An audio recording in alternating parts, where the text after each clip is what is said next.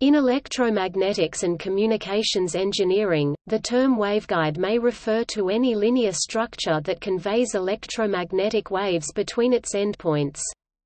However, the original and most common meaning is a hollow metal pipe used to carry radio waves. This type of waveguide is used as a transmission line mostly at microwave frequencies, for such purposes as connecting microwave transmitters and receivers to their antennas, in equipment such as microwave ovens, radar sets, satellite communications, and microwave radio links. A dielectric waveguide employs a solid dielectric rod rather than a hollow pipe. An optical fiber is a dielectric guide designed to work at optical frequencies. Transmission lines such as microstrip, coplanar waveguide, stripline or coaxial cable may also be considered to be waveguides. The electromagnetic waves in a metal pipe waveguide may be imagined as traveling down the guide in a zigzag path, being repeatedly reflected between opposite walls of the guide. For the particular case of rectangular waveguide, it is possible to base an exact analysis on this view. Propagation in a dielectric waveguide may be viewed in the same way, with the waves confined to the dielectric by total internal reflection at its surface. Some structures, such as non-radiative dielectric waveguides and the go-by line, use both metal walls and dielectric surfaces to confine the wave.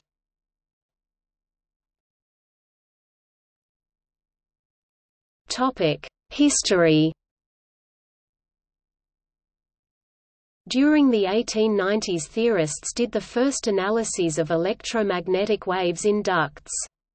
Around 1893, J. Thomson derived the electromagnetic modes inside a cylindrical metal cavity. In 1897, Lord Rayleigh did a definitive analysis of waveguides. He solved the boundary value problem of electromagnetic waves propagating through both conducting tubes and dielectric rods of arbitrary shape. He showed that the waves could travel without attenuation only in specific normal modes with either the electric field TE modes or magnetic field trademark modes, or both, perpendicular to the direction of propagation. He also showed each mode had a cutoff frequency below which waves would not propagate. Since the cutoff wavelength for a given tube was of the same order as its width, it was clear that a hollow conducting tube could not carry radio wavelengths much larger than its diameter. In 1902, R. H. Weber observed that electromagnetic waves travel at a slower speed in tubes than in free space, and deduced the reason, that the waves travel in a zigzag path as they reflect from the walls. Prior to the 1920s, practical work on radio waves concentrated on the low frequency end of the radio spectrum, as these frequencies were better for long-range communication. These were far below the frequencies that could propagate in even large waveguides, so there was little experimental work on waveguides during this period, although a few experiments were done. In a June 1, 1894 lecture, "The Work of Hertz," before the Royal Society, Oliver Lodge demonstrated the transmission of 3-inch radio waves from a spark gap through a short cylindrical copper duct. In his pioneering 1894–1900 research on microwaves, Jagadish Chandra Bose used short lengths of pipe to conduct the waves, so some sources credit him with inventing the waveguide. However, after this, the concept of radio waves being carried by a tube or duct passed out of engineering knowledge. During the 1920s, the first continuous sources of high-frequency radio waves were developed: the Barkhausen-Kurtz tube, the first oscillator which could produce power at UHF frequencies, and the split-anode magnetron, which by the 1930s had generated radio waves at up to 10 GHz. These made possible the first systematic research on microwaves in the 1930s. It was discovered that transmission lines used to carry lower-frequency radio waves, parallel line and coaxial cable, had excessive power losses at microwave frequencies, creating a need for a new transmission method. The waveguide was developed independently between 1932 and 1936 by George C. Southworth at Bell Telephone Laboratories and Wilmer L. Barrow at the Massachusetts Institute of Technology, who worked without knowledge of one another. Southworth's interest was sparked during his 1920s doctoral work in which he measured the dielectric constant of water with a radio frequency Lecher line in a long tank of water. He found that if he removed the Lecher line, the tank of water still showed resonance peaks, indicating it was acting as a dielectric waveguide. At Bell Labs in 1931 he resumed work in dielectric waveguides. By March 1932 he observed waves in water-filled copper pipes. Rayleigh's previous work had been forgotten, and Sergei A. Shelkunov, a Bell Labs mathematician, did theoretical analyses of waveguides and rediscovered waveguide modes. In December 1933 it was realized that with a metal sheath the dielectric is superfluous and attention shifted to metal waveguides. Barrow had become interested in high frequencies in 1930 studying under Arnold Sommerfeld in Germany. At MIT beginning in 1932 he worked on high-frequency antennas to generate narrow beams of radio waves to locate aircraft in fog. He invented a horn antenna and hit on the idea of using a hollow pipe as a feedline to feed radio waves to the antenna. By March 1936 he had derived the propagation modes and cutoff frequency in a rectangular waveguide. The source he was using had a large wavelength of 40 cm, so for his first successful waveguide experiments he used a 16-foot section of air duct, 18 inches in diameter. Barrow and Southworth became aware of each other's work a few weeks before both were scheduled to present papers on waveguides to a combined meeting of the American Physical Society and the Institute of Radio Engineers in May 1936. They amicably worked out credit sharing and patent division arrangements. The development of centimeter radar during World War II and the first high-power microwave tubes, the klystron (1938) and cavity magnetron (1940), resulted in the first widespread use of waveguide. Standard waveguide plumbing components were manufactured, with flanges on the end which could be bolted together. After the war in the 1950s and 60s waveguides became common in commercial microwave systems, such as airport radar and microwave relay networks which were built to transmit telephone calls and television programs between cities.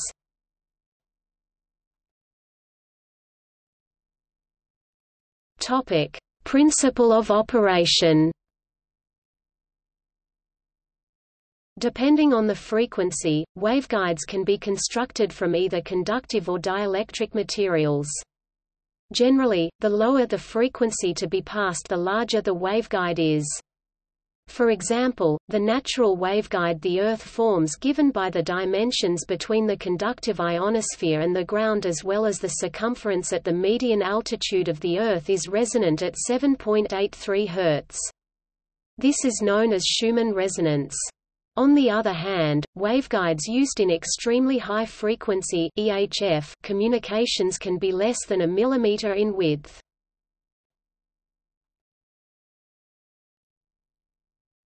Topic: Analysis. Electromagnetic waveguides are analyzed by solving Maxwell's equations, or their reduced form, the electromagnetic wave equation, with boundary conditions determined by the properties of the materials and their interfaces. These equations have multiple solutions, or modes, which are eigenfunctions of the equation system.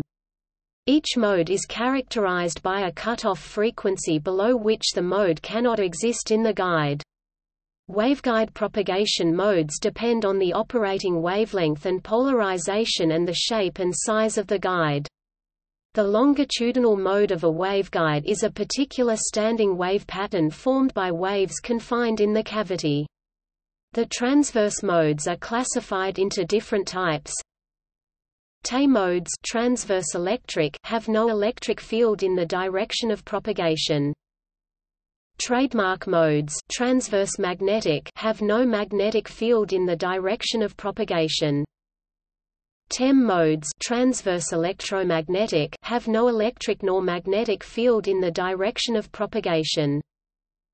Hybrid modes have both electric and magnetic field components in the direction of propagation. In hollow waveguides, single conductor, TEM waves are not possible, since Maxwell's equations will give that the electric field must then have zero divergence and zero curl and be equal to zero at boundaries, resulting in a zero field, or, equivalently, 2 phi equals 0.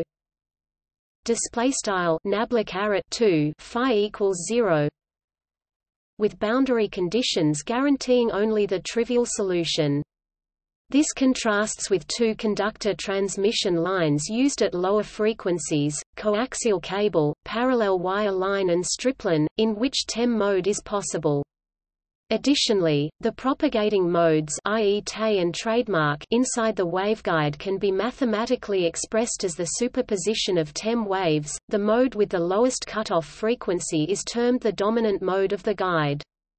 It is common to choose the size of the guide such that only this one mode can exist in the frequency band of operation. In rectangular and circular hollow pipe waveguides, the dominant modes are designated the TE1, 0 mode and TE1, 1 modes respectively. Rectangular waveguide Te1, 0 mode. Rectangular waveguide Te0, 1 mode. Topic: Hollow metallic waveguides. In the microwave region of the electromagnetic spectrum, a waveguide normally consists of a hollow metallic conductor. These waveguides can take the form of single conductors with or without a dielectric coating, e.g. the go-by line and helical waveguides. Hollow waveguides must be 1/2 wavelength or more in diameter in order to support one or more transverse wave modes. Waveguides may be filled with pressurized gas to inhibit arcing and prevent multipaction, allowing higher power transmission. Conversely, waveguides may be required to be evacuated as part of evacuated systems, e.g. electron beam systems. A slotted waveguide is generally used for radar and other similar applications. The waveguide serves as a feed path, and each slot is a separate radiator, thus forming an antenna. This structure has the capability of generating a radiation pattern to launch an electromagnetic wave in a specific relatively narrow and controllable direction. A closed waveguide is an electromagnetic waveguide, that is tubular, usually with a circular or rectangular cross-section, b that has electrically conducting walls, c that may be hollow or filled with a dielectric material, d that can support a large number of discrete propagating modes, though only a few may be practical, e in which each discrete mode defines the propagation constant for that mode, f in which the field at any point is describable in terms of the supported modes, g in which there is no radiation field, and h in which discontinuities and bends may cause mode conversion but not radiation. The dimensions of a hollow metallic waveguide determine which wavelengths it can support, and in which modes. Typically the waveguide is operated so that only a single mode is present. The lowest order mode possible is generally selected. Frequencies below the guide's cutoff frequency will not propagate. It is possible to operate waveguides at higher order modes, or with multiple modes present, but this is usually impractical. Waveguides are almost exclusively made of metal and mostly rigid structures. There are certain types of corrugated waveguides that have the ability to flex and bend but only used where essential since they degrade propagation properties. Due to propagation of energy in mostly air or space within the waveguide, it is one of the lowest loss transmission line types and highly preferred for high-frequency applications where most other types of transmission structures introduce large losses. Due to the skin effect at high frequencies, electric current along the walls penetrates typically only a few micrometers into the metal of the inner surface. Since this is where most of the resistive loss occurs, it is important that the conductivity of interior surface be kept as high as possible. For this reason, most waveguide interior surfaces are plated with copper, silver, or gold. Voltage standing wave ratio (VSWR) measurements may be taken to ensure that a waveguide is contiguous and has no leaks or sharp bends. If such bends or holes in the waveguide surface are present, this may diminish the performance of both transmitter and receiver equipment connected at either end. Poor transmission through the waveguide may also occur as a result of moisture buildup which corrodes and degrades conductivity of the inner surfaces, which is crucial for low-loss propagation. For this reason, waveguides are nominally fitted with microwave windows at the outer end that will not interfere with propagation but keep the elements out. Moisture can also cause fungus buildup or arcing in high-power systems such as radio or radar transmitters. Moisture in waveguides can typically be prevented with silica gel, a desiccant, or slight pressurization of the waveguide cavities with dry nitrogen or argon. Desiccant silica gel canisters may be attached with screw-on nibs, and higher power systems will have pressurized tanks for maintaining pressure including leakage monitors. Arcing may also occur if there is a hole, tear or bump in the conducting walls, if transmitting at high power, usually 200 watts or more. Waveguide plumbing is crucial for proper waveguide performance. Voltage standing waves occur when impedance mismatches in the waveguide cause energy to reflect back in the opposite direction of propagation. In addition to limiting the effective transfer of energy, these reflections can cause higher voltages in the waveguide and damage equipment.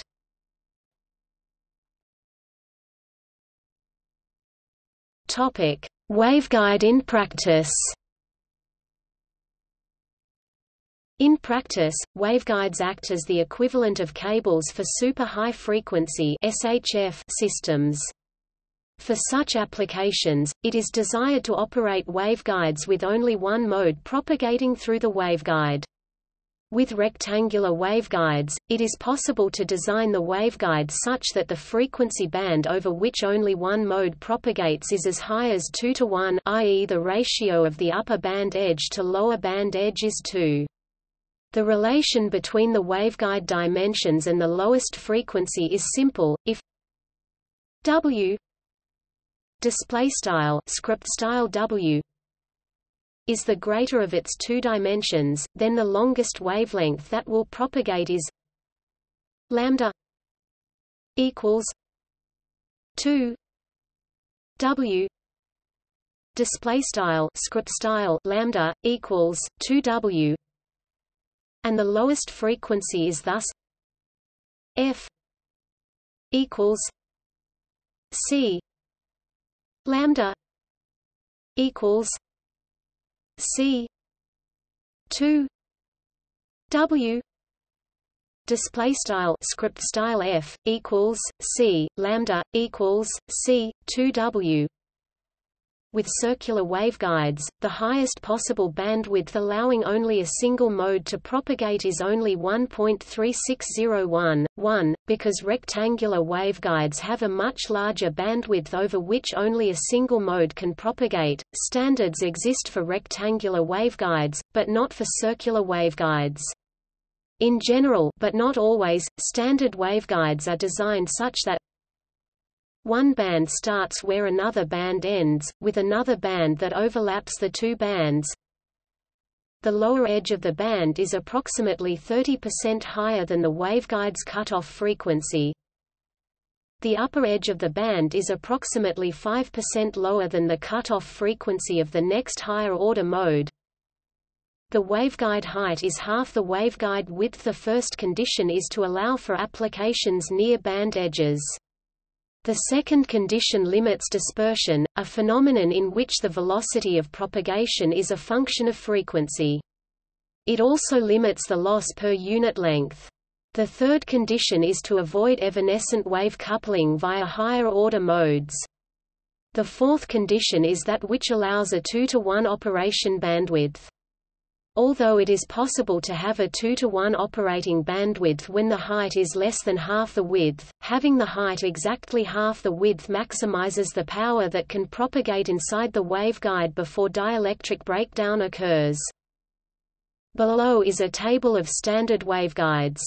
The waveguide name WR stands for waveguide rectangular, and the number is the inner dimension width of the waveguide in hundredths of an inch. 0.01 inch equals 0.254 mm rounded to the nearest hundredth of an inch.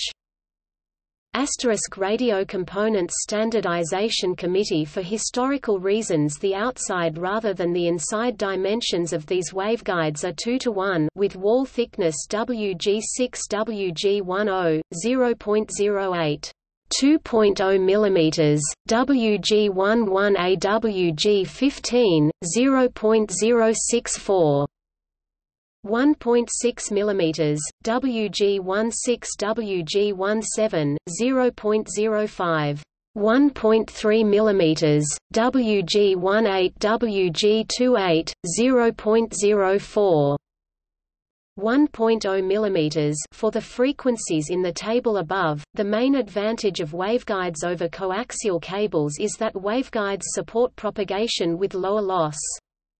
For lower frequencies, the waveguide dimensions become impractically large, and for higher frequencies the dimensions become impractically small. The manufacturing tolerance becomes a significant portion of the waveguide size.